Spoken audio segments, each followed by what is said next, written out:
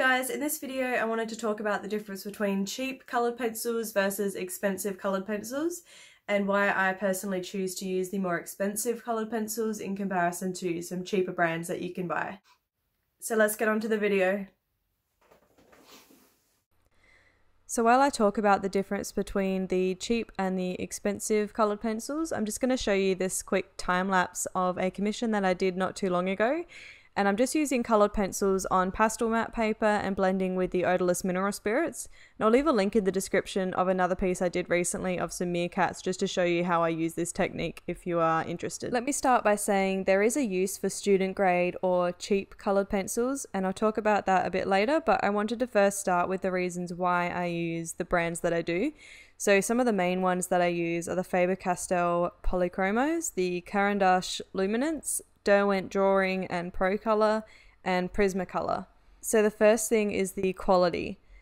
So basically the more expensive the colored pencil is, in general, the more pigment it will contain and less binder, which means that it's easier to lay colors on top of each other because there's not as much of that waxy, oily binder stopping you from adding more layers. The more expensive pencils are aimed at fine art artists, so they're usually really easy to blend in comparison to the really cheap coloured pencils. So blending two colours together or going from dark to light or putting more colours on top of each other is a lot easier when it comes to using the more expensive pencils over using the cheaper one. The way that the pencils are made when they're more expensive is usually a lot better as well. Even brands like Prismacolor have quality control issues where sometimes their leads are not centered, so when you go and sharpen them they just break and crumble.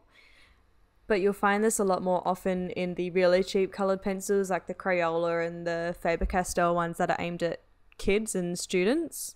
So it just makes it a little bit harder to work with. You can get really nice looking results, and I have seen really nice artwork done with cheap pencils, but the process is a lot harder in my opinion, and it's really not as enjoyable.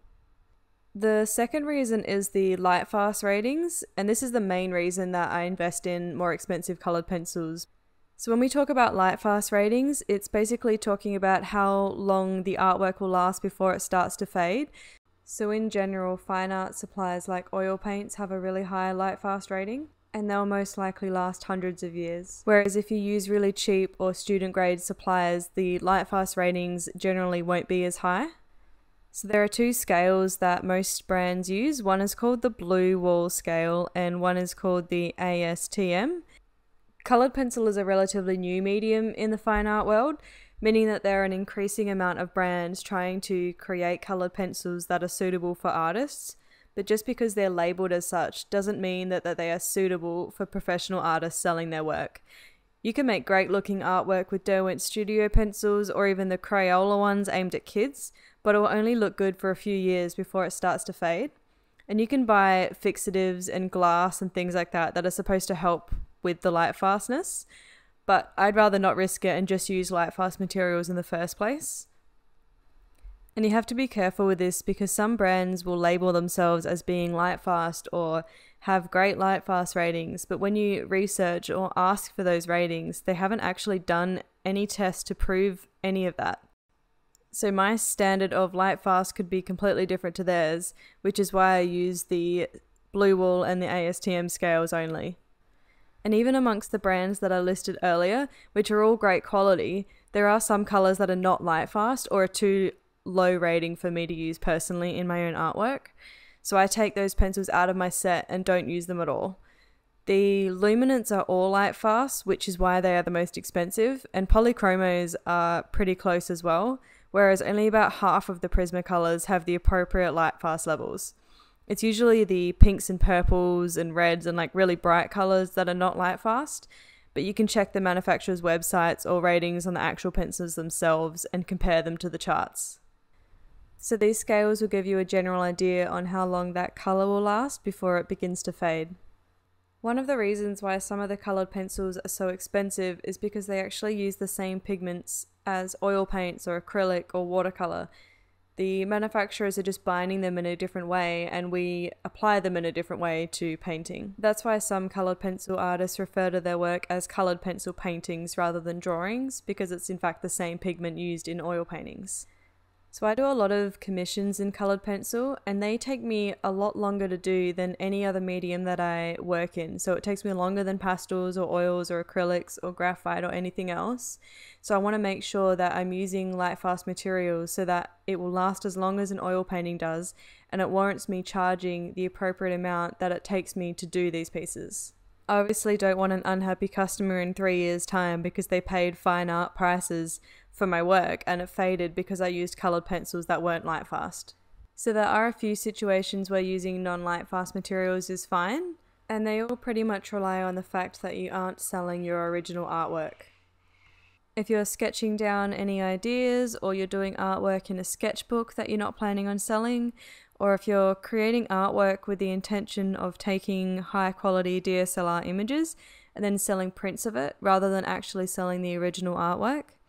A lot of people create YouTube videos where they show other artists or hobby artists how to create artwork with cheaper supplies. So this can be really useful if you're just starting out, or if you just want to do it for some fun, or you're learning a new medium.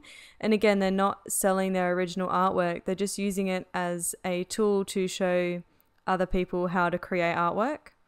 A lot of illustrators and graphic designers take photos of their physical artwork and then convert them into digital mediums to sell that way. So again, they're not actually selling their original drawing, they're converting it into a digital medium. Another reason is if you're doing adult coloring books, and that's quite popular now, so you can use a lot of the cheaper supplies for that do have that creamy consistency that people like. And if you're a hobby artist and you like doing art but you don't plan on selling your artwork, then of course you don't need to go out and spend hundreds of dollars on premium quality coloured pencils for that. And also, if you're selling crafts or cards or postcards or things like that, then people don't expect those items to last for 50 years before they fade. And if you are planning on selling artwork that you created with non-light fast materials, then you should let your customers know that it may fade in a few years, and you should probably charge a lot less for those items than any of the work that you've created with light fast materials. So basically you can create absolutely stunning artwork using cheaper coloured pencils, and I've seen many YouTubers do this and many people on social media.